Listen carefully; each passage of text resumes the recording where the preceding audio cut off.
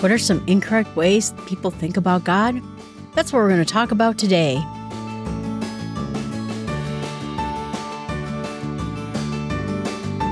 The Bible tells us Jesus came to do three things. He came to have my past forgiven, you get a purpose for living, and a home in heaven. Rick Warren. Today we're going to talk about an interesting book called Your God is Too Small, a guide for believers and skeptics alike by J.B. Phillips. So J.B. Phillips was a Bible translator and wrote this book in 1953.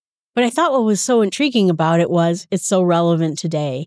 This book interested me because the first half of the book, which we'll talk about today, talks about how our image of God puts him in a corner, makes him too small. And we'll go through the various places. But in fact, that God is about so much more than oftentimes we think about him.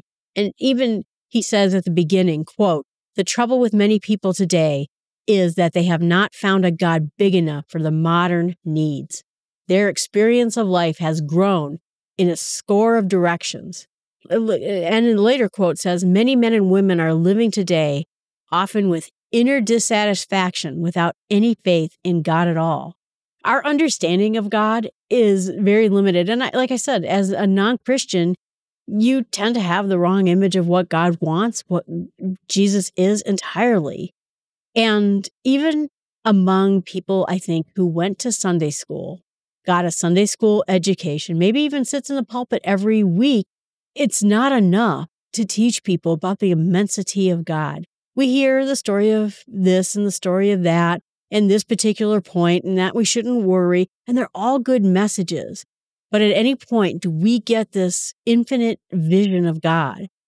I find it wild, just personally, that this creator who made all of life, made all of us, all the planets, everything in the universe, cares us as individual people, knew us in our mother's wombs, understand and loves us today, and wants us to follow him so we can follow him right into the kingdom of heaven. That is something staggering. I mean, I think no human being can really see that image because it's so immense. And that's what this book really talks about. So like I said, we're going to talk about some incorrect images of what God is. And then next week, we'll talk about more correct images of what God is. And he says that a lot of this has to do with the fact that our minds aren't big enough to account for everything. We can't even think of it. We can't even think of the immensity of all of it because it is just too large. So he said that he wants to expose us to exactly what God really is about. In some cases, we think about God, he says, as a resident policeman, meaning that we hope that he enforces our rules. That we have this idea of right and wrong, and God is going to take all those people who are wrong and tell them what for. He's the great rule maker in the sky. I think that history is just filled with that. How many movies, and again, movies aren't real, but they're based on history things where you would have a king or a high up person in the church and say, well, you did wrong and therefore God hates you and so I'm condemning you, and they would throw that person into prison. Condemn that person to go to hell when this person had no right to do it. So thinking about God as your own police force, no. He says sometimes that our image of God has to do with what he calls parental hangover, meaning these fearful ideas, these images we have of our parents carries over to our image of God. If we were afraid of our parents were harsh with us, maybe we think of God as being harsh. If our parents were not loving, maybe we don't see God as loving. I think at times it's hard for me to realize that God is involved in our personal lives and cares about the small things in our lives, maybe because sometimes I didn't feel like the small things in my life were cared for. Whatever image we have of our own growing up and our parents sometimes leaks over into God. It is only the mature Christian, and women, think women, who can begin to see a little of the size of his Father. He says, quote, "But his growing maturity," a person who looks at God as his parent, he is likely to see that Christ, in his kindness of his heart, has certainly not exaggerated the awe-inspiring disparity between man and God. that as we grow and mature, we can't just put the image of our parents on top of God. It says sometimes we look at God as the grand old man. He's just some white fluffy beard guy sitting on a throne. He can't possibly understand what is going on. He's old, ancient. We have computers now. Did he know that we were going to have computers? Even if there was a God, he can't speak to what we're facing today. And that's another bad image of God. Of course, he knows what we're going on today. He was able to transcend different time periods, even in the Bible. When you're talking about Noah, you're talking about Abraham, you're talking about the patriarch fathers, he changed along with them, and he changes along with us too. Of course, God understands computers and what we're facing. It is easy for us to just have this, childish view of a white bearded God in heaven not understanding anything that we're going through. That's really unfortunate. The next one is that God demands absolute perfection from us. He sent his son because we can't achieve it. He says, quote, God is truly perfection, but he's no perfectionist. He sent his son because we could not achieve perfection. One perfect man. The next one is, he says, the heavenly bosom. There's a 1953 word for you. But that God, because we're, again, have this childish, he called it regression, where we want to just snuggle in escapism into God. And sometimes we need that, right? Sometimes we need the God who hugs us with love, who wants us to understand. Like I said, you want to feel hugged by God, read Max Lucado. But it's not just about pure escapism. God will hug us. God will comfort us, but we can't live in that comforting. He calls us to come out of there and start doing his work, following him. And he says that if we spend too much time there, it encourages us, it encourages other people to have this childish requirement of nurturing, he called it even evading responsibility. We see people, very fragile today. God wants you to know he loves you, but he also wants you to stand up and start doing the will of God. Paul didn't sit forever on that road to Damascus, weeping and kneeling before God. He got up and he did things. This does God in the box. That is another type of God that is, he says, nonsense, arrogance, that if there's a God, that God is this particular type of box. And that if we do X, Y, and Z, we can have this God available to us. But instead, God made it clear, we don't have to jump through hoops. We don't have to do X, Y, and Z. We just have to come to God, beg for mercy, and be with him. That these institutions of man make all these hoops and make all these, mechanisms for us to come to God. And that is not what God is about. We don't have to believe in a certain church. We don't have to go in a certain pattern. And remember, the criminal on the cross next to Jesus was going to be with Jesus in heaven the next day. He didn't jump through any hoops. He didn't go to a particular denomination. He didn't have to go through a gatekeeper. God is available to us all. And we have to make sure that everyone understands that there's no magic, tradition, conviction, he says. There's honest differences that divide us, but that does not mean that you have to believe in this one church or go to this one thing or say these one magic words. We just got through that in Acts. God transcends all of this and wants us to come to him. Another image we have of God is the managing director. He's sitting in heaven and he's making all these details happen, making sure the earth revolves around the sun and the sun revolves around the galaxy and the galaxy revolves around the universe. And he is the one who is in charge of everything. And so for him to sit there and be interested in my little tiny life, that he cares about little old me when he is trying to run the entire universe, that's not God at all. He told us to come to him. He told us to pray to him. He made us in his image, but that's not enough. We have to realize that God is not a manager, that he is not our boss in this sense of mankind. Instead, he wants us, big and small, to come to him all the time. He says, quote, we need a God with the capacity to hold, so to speak, both big and small in his mind at the same time. He says next that we shouldn't believe in God as a second-hand God. got into a very complicated thing, but looking at God as other people, like movies and films and books look at God, that they try to create God as someone who ignores all of the things that God said, that God is this very fluffy sort of concept, that it's this fictitious thing that charms people, that brings people together, that helps you find your true love in movies. And then most of the time it is ignoring the true message of God or ignoring God at all, that there is just a kismet in the world trying to bring together people, a spirit of the universe. And so our lesson from these other things teach us that God is not personal, that God doesn't expect things from us, that God didn't create the scriptures for us. It ignores the entire scriptural reason for it. And you might even see where God rewards people for their lust, he says, or for their meanness or for their pride. Or, you even see God doing something vindictive against someone we don't like in a movie. That's not it either. He says that sometimes in these movies and books, it's willful, that they're trying to hold up this mirror in life and giving the impression that God is horrible, that there's a grudge against the church or against people. And that's probably whoever is making the movie and the book or whatever it is that's being presented to us, a bigotry of that person. They maybe didn't like their clergy. They didn't like their church. They didn't like their religious parents. And so now Christians are hypocrites. Pastors and priests are terrible. And the church itself is completely wrong. And maybe there's no God at all in this book or this movie, but maybe there is, and it's not anything related to any kind of religion. So we get our image of God from these works of fiction where people are really trying to work out their own grudges. That's kind of interesting.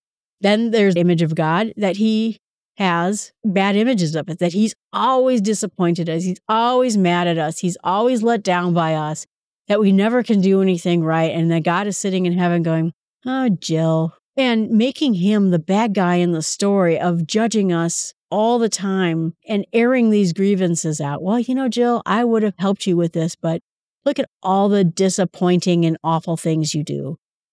God loves us, cares for us, and cares for us as we are, as people. Of course, he doesn't want us to sin, but he is there to hold our hand, to help us. The Holy Spirit he sent to help us with our sin. God isn't just sitting there wondering what bad thing you're going to do next. He says in the end that God gave us this power to choose our own life, which means that sometimes we don't choose the path that God gave to us. We may think that was risky. You should have not let us have free will because, look, I make bad choices all the time. But instead, we should look at what God has done, the types of people he created. And I think we're going to see that fulfilled in heaven. We are going to become the people we should have always been. But that's what God wanted out of us, is he wanted us to come to him of our own free wills, not be robots. And instead of him being disappointed in us all the time, he is waiting for us to follow him. And we're going to just do amazing things in heaven together. He says that God sometimes has this image of what he calls the pale Galilean, which means that he's just a gentle voice. He was sort of a wispy man walking through the desert, speaking these truths, and that God is here. He says something is interesting how he said it, to drain out all vitality in life and all color, that there's some sort of a masochistic joy of crushing us with this negativism. And as Jesus walks around, and it's just like, oh, don't have joy, don't have a great life, don't have all the things that God has given us. Instead, it's this very negative God who knows our hearts and then just is like, no, so disappointed in you. Instead, he says he calls us very unattractive and unpleasant. And it happens too often with religious people. I mean, I think, again, we've seen this in history where people think that if you're having fun, you're not worshiping God. And he says, quote, dare they defy and break away from this imaginary God with the perpetual frown and find the one who is great positive, who gives life, courage, joy, and wants his sons and daughters to stand on their own 2 feet. Boy, that's a fantastic image. And then the last one on the negative side is he says that God can oftentimes be a projected image, which means that we magnify our own good qualities. So as compared to the police officer, where we hope God just goes out and arrests everyone we disagree with. In this case, I happen to be particularly good at X, Y, and Z. Maybe I'm very good in my moral life. I don't sleep around and I don't steal money. And so God is clearly a projection of all the very good things I am. And we are just really propping ourselves up in our own image to be God. And that's not what he wants us to do even. He says it's narcissistic that we think of the best qualities we have. That must be what God represents. Oh, not the things I'm really bad at, like following him, like sharing the word of God. No. God is good at the things I'm good at. And that's kind of a funny thing. And then he says there's sort of an assortment of bad images we have of God.